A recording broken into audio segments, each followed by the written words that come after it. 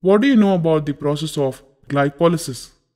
The process by which the glucose, that is the 6C compound, is split into two molecules of pyruvic acid, 3C compound, is called glycolysis.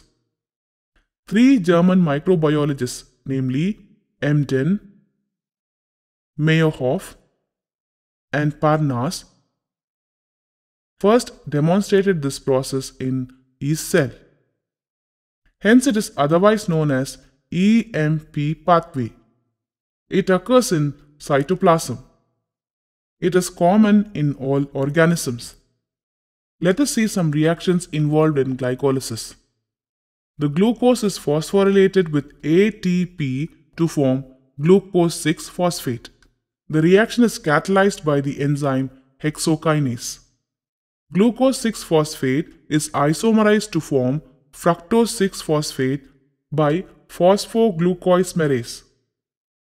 Fructose 6-phosphate is then phosphorylated using ATP to form fructose 1,6-bisphosphate. This reaction is catalyzed by phosphofructokinase. The ATP is dephosphorylated to ADP. Fructose 1,6-bisphosphate is cleaved by the enzyme aldolase to two molecules of 3C compounds, dihydroxyacetone phosphate, that is DHAP, and glyceraldehyde 3-phosphate. These two trioses are isomers. DHAP and glyceraldehyde 3-phosphate are interconvertible by the action of triose phosphate isomerase. These 5 series of reaction constitute hexose phase and produce two molecules of 3-carbon compound called 3-phosphoglyceraldehyde. In hexose phase, 2 ATP molecules are consumed. A molecule of glyceraldehyde 3-phosphate is phosphorylated and oxidized to 1,3-bisphosphoglyceric acid in the presence of glyceraldehyde 3-phosphate dehydrogenase. In this reaction, 1-NADH2 is formed.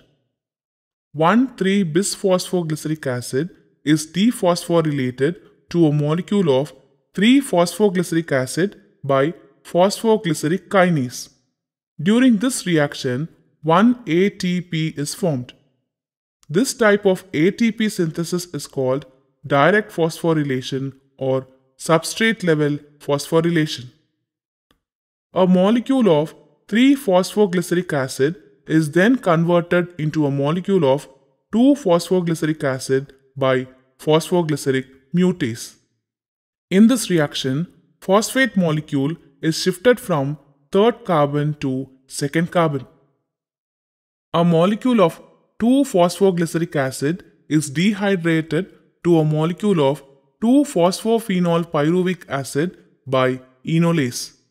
The removal of water molecule from the substrate is called enolation.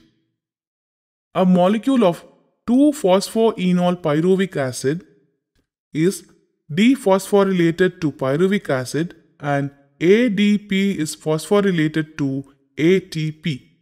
This reaction is catalyzed by pyruvic kinase. Thus, in the triose phase, two molecules of 3-phosphoglyceraldehyde produces two molecules of pyruvic acid.